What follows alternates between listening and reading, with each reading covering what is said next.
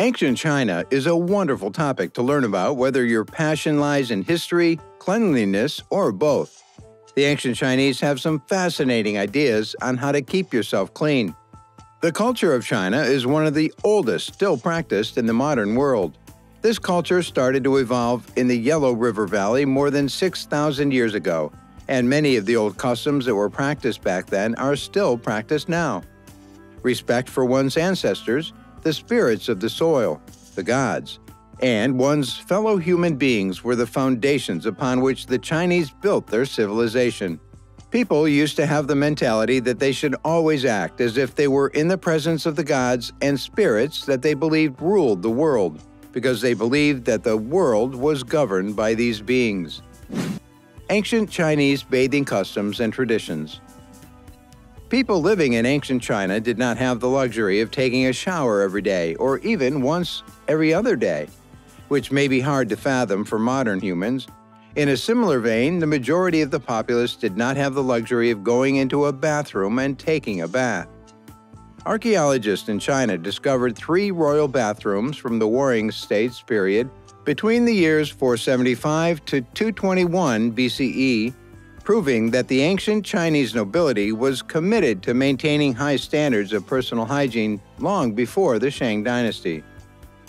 The wet parts of these bathrooms were fitted with drainage holes and sewage pipes, and the dry areas had ceramic tiling for decoration. The social importance of taking a shower. It should come as no surprise that maintaining adequate levels of personal cleanliness is critical, but not easy for everyone. For instance, during the Zhou dynasty, society expected Chinese people to help their parents wash their hair every 3rd day and to boil water for their parents to bathe every 5 days. In addition, bathing was not limited to the confines of a single household. It was common etiquette to take a bath offered by the host before using a meal. The emergence of hygiene accessories. The modern populace has a penchant for shower gels, soaps, and several other bathing accessories. An older form of shower gel, which was popular during the Han Dynasty, was referred to as bath bean, was actually a refined form of soap that was made by combining ground beans or peas with various spices. In these concoctions, herbs like cloves and eaglewood, as well as a variety of flowers and even powdered jade, would be used. Salt and vinegar toothpaste. Is it the same as what you see on television when people immediately start their day by rinsing their mouths with water after getting out of bed? In ancient China, people did not have access to modern tools with which to effectively clean their teeth, but the solutions they used were just as effective as modern toothpaste. In the Wei, Jin, Sui, and Zhang dynasties, it was common for people to clean their teeth and rinse their mouths with salt and tea, among other things. The minerals in salt could whiten teeth while preventing tooth decay. Alternative cleansing procedures. The ancient Chinese uncovered novel approaches to maintaining their health and well-being. Rice water was used as a detergent for cleaning, and the ash of plants that had been burned to make straw was used for bathing and washing clothes. Some people felt it was important to keep their facial hair in check, just as they do in today's society.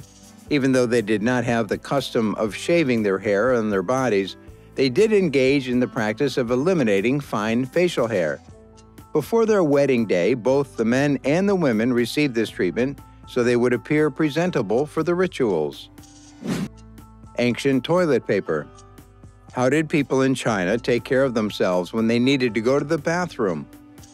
Before the advent of modern conveniences, common people had to improvise their toilet paper by using objects such as stones, leaves, twigs, and even earth blocks.